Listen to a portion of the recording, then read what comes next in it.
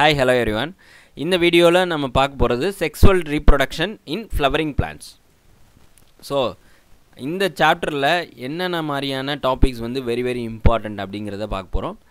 இது ரொம்பவே யூஸ்ஃபுல்லா இருக்கும். இத கடைசி வரையும் பாருங்க இந்த வீடியோவை. This is about myself. If you are the first, then subscribe and in the meantime click the bell button to get notification. We are running the online NEET biology course. Join பண்ணனும்னு நினைச்சீங்கன்னா WhatsApp பண்ணுங்க join online NEET 2020 biology course to this number 7373055514. இப்போ how many number of questions they are asking from the sexual reproduction in flowering plants அப்படினு பார்த்தோம்னா NEET 2016 ல ஆக்சுவலா phase 1 phase 2 னு ரெண்டு நடந்துச்சு. அதுல ஒரு ஃபேஸ்ல பாத்தீங்கன்னா 3 क्वेश्चन கேட்டிருக்காங்க. இன்னொரு ஃபேஸ்ல 6 क्वेश्चन வரையும் கேட்டிருக்காங்க. இப்போ லேட்டஸ்டா நடந்த 2019 ல here you can see 4 questions வந்து இதுல இருந்து கேட்டிருக்காங்க. இப்போ ஆவரேஜா நம்ம இத கால்குலேட் பண்ணோம்னா 4 to 6 questions. ஏனா 2017 லயும் 4 क्वेश्चन 2018 ல 5 क्वेश्चन. அப்ப என்னன்னா 4 to 6 questions வந்து தாராளமா கேட்டிட்டு இருக்காங்க recent past years. அப்ப இந்த வர அப்கமிங் இயருக்கு நம்ம தாராளமா 4 क्वेश्चन எக்ஸ்பெக்ட் பண்ணலாம். இதுக்கு மேல வந்தாலும் நம்ம ஆச்சரியப்படுறதுக்கு இல்ல. 4 to 5. ஓகே. அப்ப 16 ல இருந்து 20 மார்க் வரதுக்கு வாய்ப்பு இருக்குது. ரொம்பவே முக்கியமான டாபிக். இதுல ஒவ்வொரு லைனையுமே நீங்க வந்து பக்காவா படிச்சு வச்சுக்கணும்.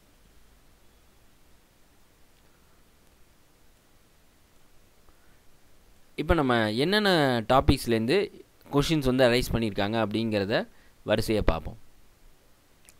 2016 பொறுத்த வரைக்கும் pollen grains ரொம்ப இம்பார்ட்டண்டா இந்த சாப்டர்ல கேட்டிட்டே இருக்காங்க. நானும் எல்லா இயர்ஸ்மே செக் பண்ணி பார்த்துட்டேன்.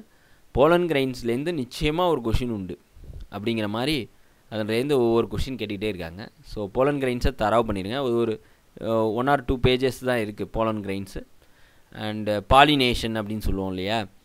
அதோட ஏஜென்ட்ஸ் pollination and agents அத வந்து நீங்க கொஞ்சம் தரவா பாத்துங்க types and agents.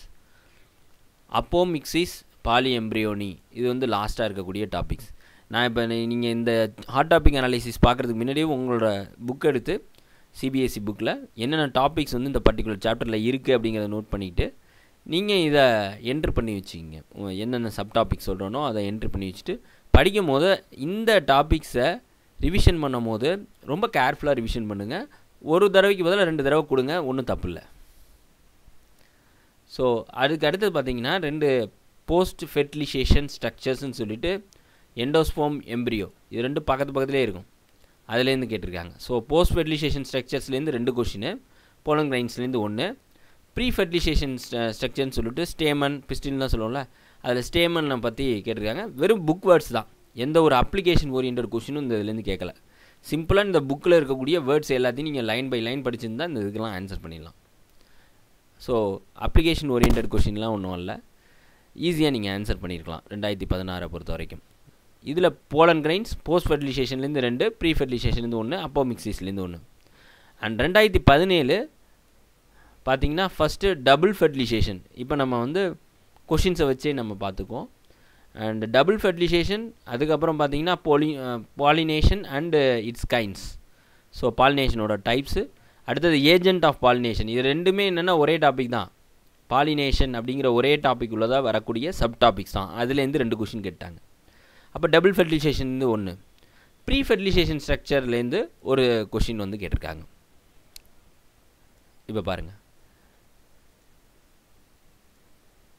So double fertilization is exhibited by யாரு angiosperm. So அதில இருந்து क्वेश्चन இல்லாம இருக்கவே இருக்காது. 2017 ல இருக்கா? அடுத்து பாருங்க. நெக்ஸ்ட். இப்போ மத்த क्वेश्चंसலாம் என்னென்ன பாத்துறோம். ஏஜென்ட்ஸ்ல வந்து attract and rewards entophily insect வச்சு ஏஜென்ட் ஆஃப் pollination பார்த்தோம்ல அந்த டாபிக்ல இருந்து. அப்புறம் here you can see the flowers which have single ovule in the ovary are packed into the inflorescence usually pollinated by wind.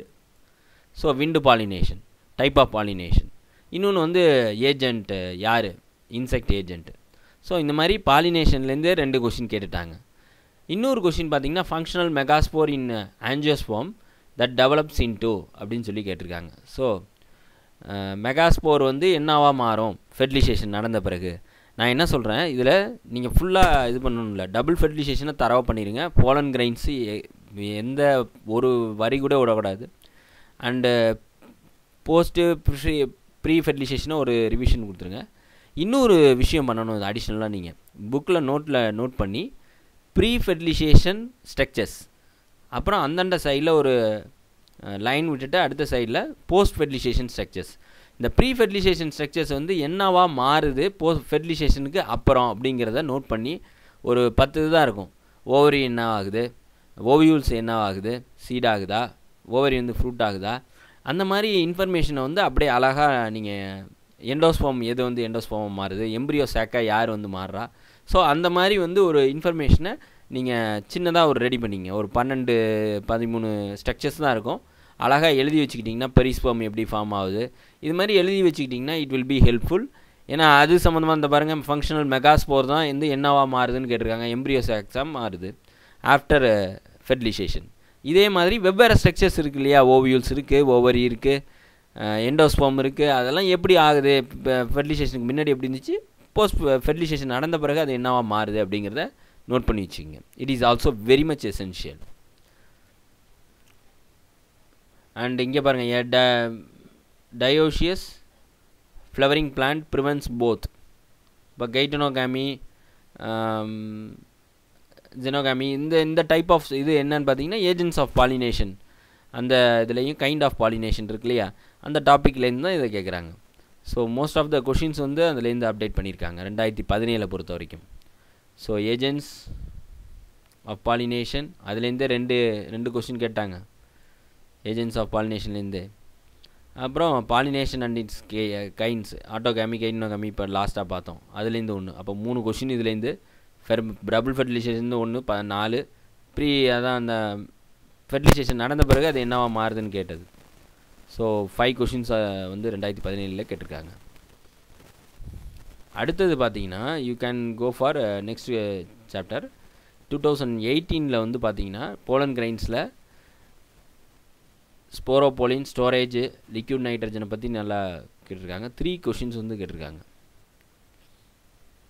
2018.